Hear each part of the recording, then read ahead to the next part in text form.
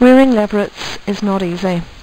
When we started this about 4 years ago, our success rate was only about 25%, and this was on a par with wildlife hospitals in England.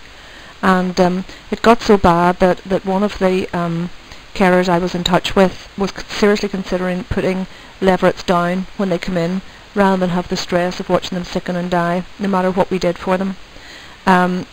I was of a mind that we had to keep going, because somehow we had to find a way of rearing and releasing these wee things, because they're so precious, especially here with our Irish hare in Ireland, because they are locally extinct now in lots of areas, and their numbers are going down frighteningly.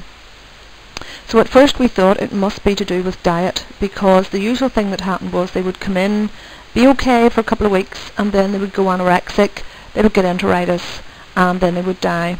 And some died within 24 hours, and others it took up to 3 or 4 days. And so we concentrated on diet, but then we discovered that stress had a bigger impact. And this is the stress that is hardwired into them by evolution. It's not what we would recognise as stress, as in, you can see here, this little leveret seems happy. When they come in and are so young, very tame, very friendly, they'll lick you, they don't seem to be stressed at all.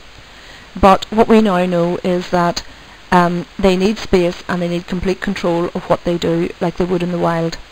For the first week to 2 weeks, it's okay to handle them, to feed them, to keep them in the house if you need to. But as soon as possible, they can actually lap at a very young age. We haven't got that down to a day, so we can't say it's at 5 days old. They all seem to be different in when they take to lapping, and it certainly is a lot easier, and they do it a lot quicker when there's more than one leveret. And what I do is, when I give them their nighttime feed, I simply leave some milk in with them, and if they have lapped at it in the morning, I know they can lap, and then they go out into the shed, and the milk is just put out for them, and it's hands off, added of course to grass and hay and whatever else we put in with them. These little things are so adorable. It's very hard for people sometimes not to try and keep them tame, but what happens is, at some point, sooner or later, they will get stressed because they can't run. They have the need to run away from predators.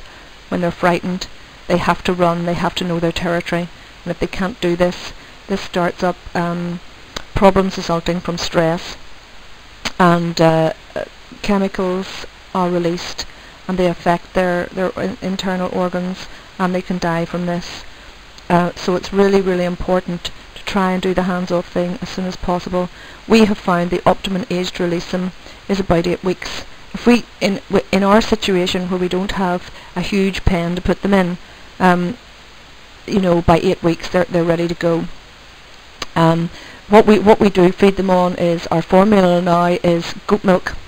We got a female goat, Nubian goat, because their milk is much higher in fat, much like a Jersey cow, but also much easier to digest than cow's milk. And we just milk the goat and give the fresh milk to the little ones, and they absolutely adore it. As you can see, they just can't get enough of it. Also, it's really hard to overfeed a leveret. I mean, as you'll see at the end of this piece, when they've had enough, that's it, they just won't take any more.